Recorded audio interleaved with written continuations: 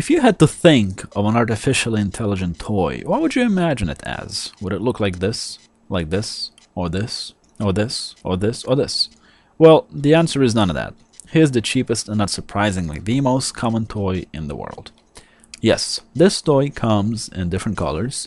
The chances that you're going to get one of these in your lifetime are pretty big, and it's also pretty likely that the toy you're getting is going to have the same skin color as you. Because you will most likely favor your skin color over other skin colors. This AI toy is in fact free, but you can't just buy one on eBay, not yet at least. In order to get one of these toys, you actually have to wait for about 9 months.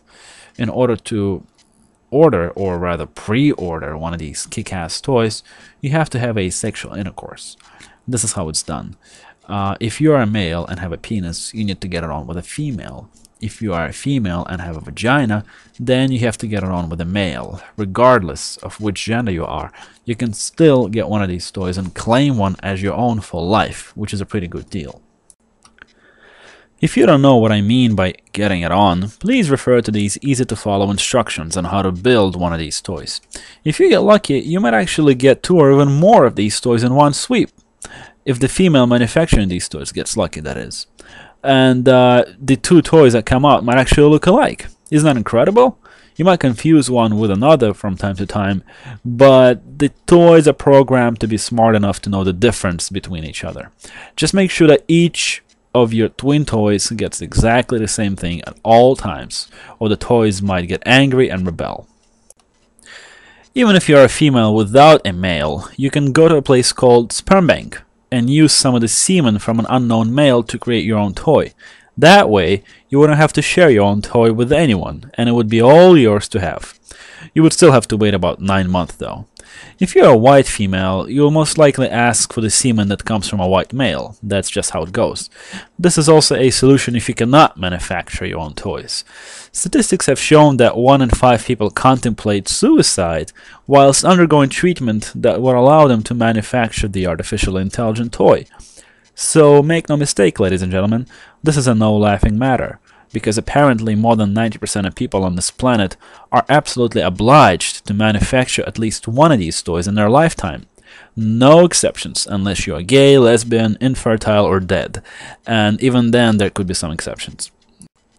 Unfortunately, in the United States alone, 6 million people cannot manufacture these incredibly advanced and wanted toys. We can only pray to our almighty God presiding over this universe that they can find a way to manufacture a toy or two, or at least adopt one and make sure that the adopted toy manufactures even more toys. 1 in 7 couples in the world have problem manufacturing a toy, and over the last 30 or 35 years, the sperm count in an average American male has actually decreased by a few percentages. So stop watching that TV, gents. It's also rotting your brain, which you need, I guess. So it's essential to stock up on more semen and freeze it for future generations, should humanity become less and less infertile. So every time you waste sperm, you are essentially murdering toys, and possibly taking away the joy that comes from playing with these toys from the future generations. That's why we fight to ban internet pornography and any other type of pornography that would have our young generation waste their building blocks for toys instead of using those blocks to have more of their own toys. So, what's the catch, you might ask? Well, like we said before, the toys come free, even though you have to wait for one. The thing is that if you're a female, the older you get, the less chances there are that the toy you manufacture will come out healthy, strong, and intelligent. Your toy might actually come out deformed, malfunctioning, or even dead. No returns, sorry. You'll just have to try again and see what happens. This great game of dice comes at no charge, either monetarily or ethically. It's just inconvenient and boring to dispose of the terminated toy and start anew. We are grateful to God that He has endowed us with the ability to produce these AI toys as many times as we want. So make sure to produce as many of these toys before you hit that dreadful 40. You don't have to worry about having to feed these toys. It will all play out in the end. After all, every toy is a gift from our almighty God. He can't possibly turn his back on them, can he? Even if we were to look real hard, I doubt that we will find a single starving or suffering toy in the world. We have McDonald's, and McDonald's makes it easy and accessible to eat dead animals almost everywhere in the world. So there's no excuse for these manufacturers of toys to neglect their toys in such disgusting manner. It is also good to have as many of these toys as possible, because that way more of them would be able to help around the house. The work and sweat in the field and walk miles for dirty water and gather the harvest and attract those disgusting flies, keep those flies away from us, and do house chores and spend 1/3 of their life studying, working, or trying to survive, spending another third of their life sleeping, and finally spending the last third of their life trying to find meaning and value of their existence while attempting to avoid unnecessary inconvenience and burdens of being hungry, thirsty, angry, depressed, irritated, sick, cold, hot, tired, crippled, alone, having cancer, AIDS, leukemia, and other nasty diseases. Silly them. If only they could be manufactured with the already internal knowledge that they will live happily ever after with God and heaven after they decay and die. Make no mistake, ladies and gentlemen, we are constantly working on being able to input that knowledge of heaven and eternal grace before the toy enters its final stage of manufacturing. And if we fail to do so, we feed that knowledge to our toys as soon as they're able to understand our words. We feed them that knowledge through our language, our holy books, the holy days and holidays, through explaining the simple material things, through contrived, complex, spiritual, second dimension secret explanations. Please be sure to shield your toys from those pesky, angry, and loud atheists who would like nothing better than to strip away the knowledge of our eternal life and our everlasting bliss with God from us and our toys. We cannot allow those atheists to mess up with the programming of our toys. That's why it's essential to program your newly manufactured toy to praise our Lord in heaven.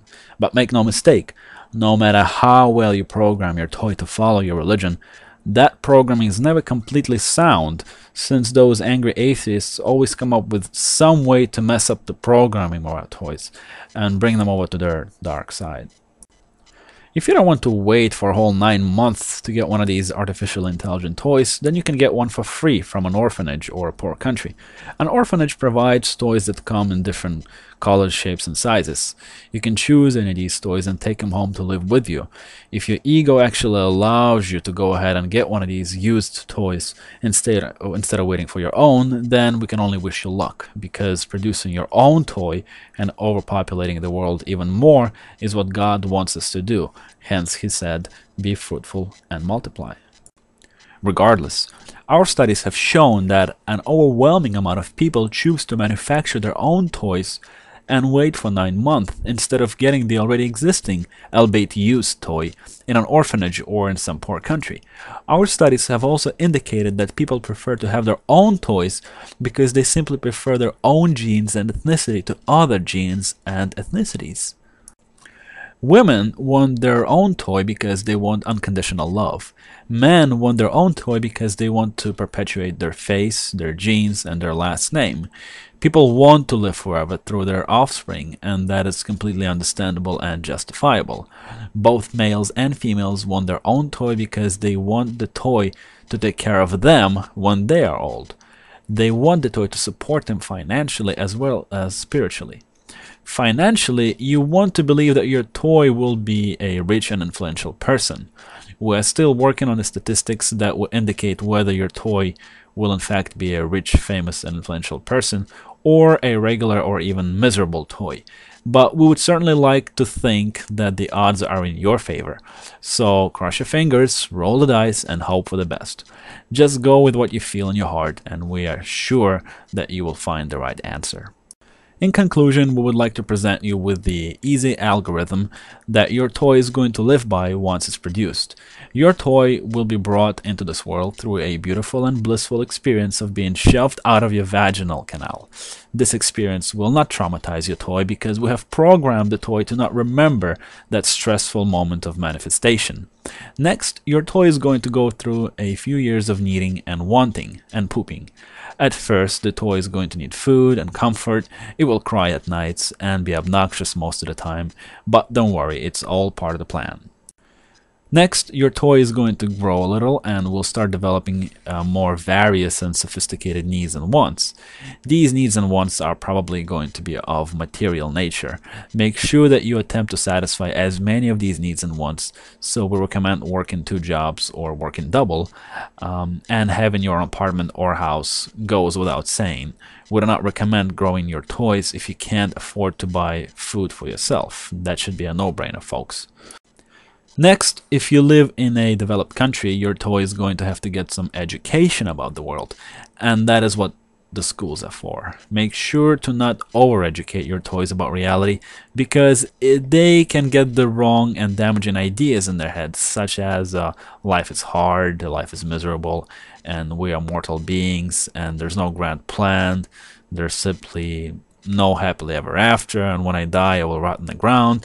That is what atheists teach their kids, so beware.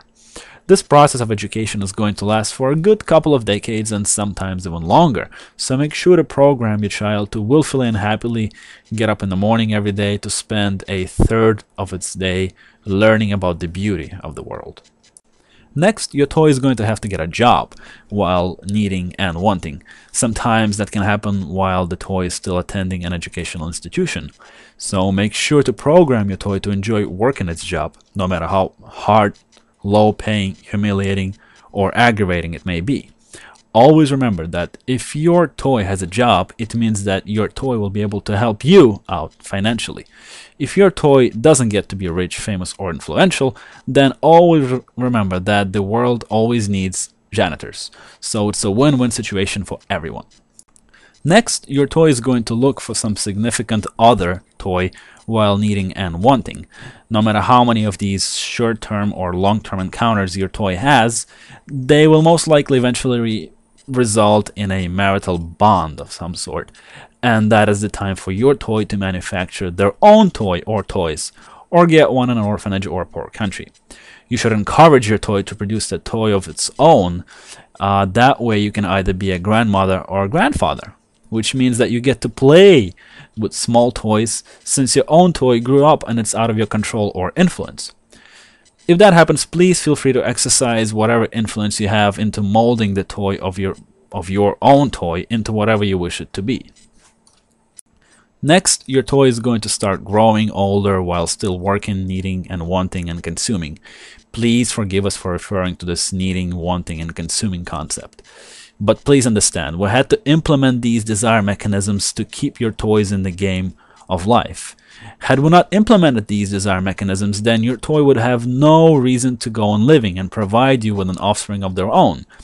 As your toy grows older, weaker, and sicker, so will you. Your toy will start losing your hair, teeth, stamina, energy, sex drive, enthusiasm for life.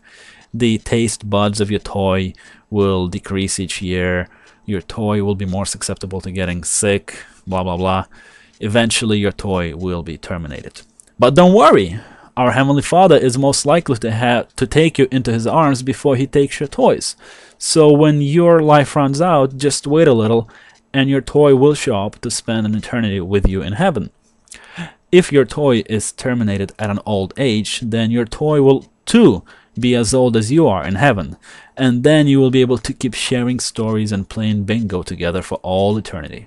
If your toy is terminated while it's about 6 months old, then it will be forever small and cute in heaven, and you will be able to rock it in its cradle and play with it for all eternity. We thank you for reading our manual on how to create your own artificially intelligent toy. Be fruitful and multiply.